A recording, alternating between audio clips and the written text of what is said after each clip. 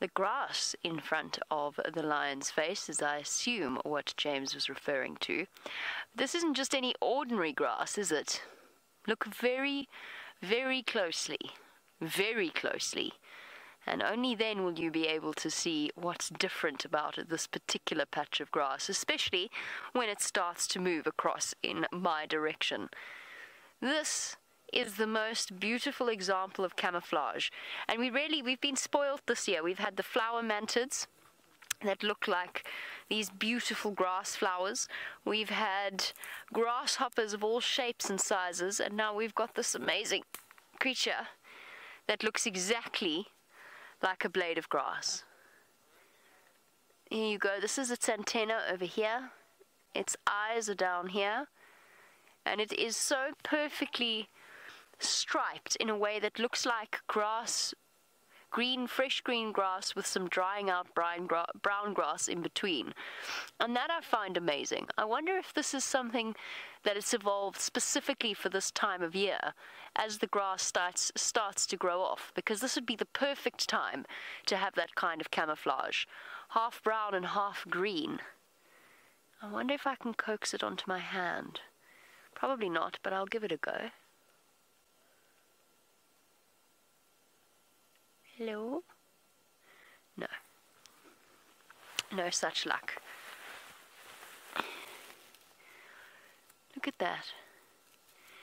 Powerful, powerful jumping legs, very long jumping legs, but even the legs look like blades of grass. They're even flattened in the way that thick blades of grass are. Everything about this creature is designed to hide. Even its instinct to remain almost completely still. Now it's moving away from my hand. There you go. I'm just getting it to move ever so slightly so that you can see exactly what it is.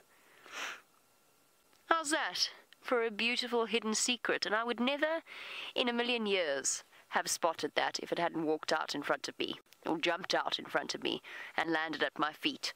Otherwise, I would completely have missed that. There's no way on earth. The only person who might have seen it, there's two people. One is Herbie, and the other is Steph. And Steph has got some kind of amazing superpower. I promise you it's a superpower. It's like he just knows where there's some kind of fascinating insect or creepy crawly for him to look at. Something that his son has inherited. Hello. Now, the cool thing about this, there's something I want to show you. Okay. All right, we'll go show you over there. I want to try and show you what else this particular creature has that makes it so fascinating. I've lost it. I took my eyes off it for 1 second. Is it here? Oh, there we go. It's got a really good, really good example of flash coloration underneath here. It's got wings, and beneath that lies a flash of purple, bright, deep purple. And that also works really well. So imagine that a predator like a bird is after this particular creature. So it leaps away, perhaps flutters into the air, stretches out its wings, and the bird's attention is immediately drawn to that bright flash of purple. Then it closes its wings, drops to the ground, lands on a blade of grass, and vanishes. And the bird is fooled by that flash of color and has absolutely no idea where to look for this insect. And remember, birds see in color very well. So having a bright color, and that's the most likely thing that's going to prey on this particular creature. So having a flash of color will be a really good approach. I'm trying to encourage it to open up, but I don't... Oh, there, can you sort of see there? There you go. Pinkish purple.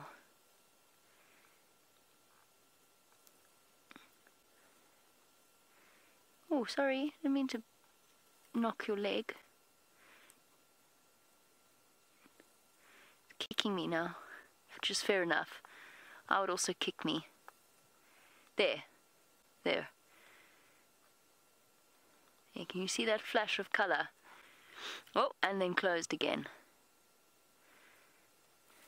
And immediately it becomes less obvious. That's called flash coloration. And lots of insects utilize it, lots of frogs utilize it.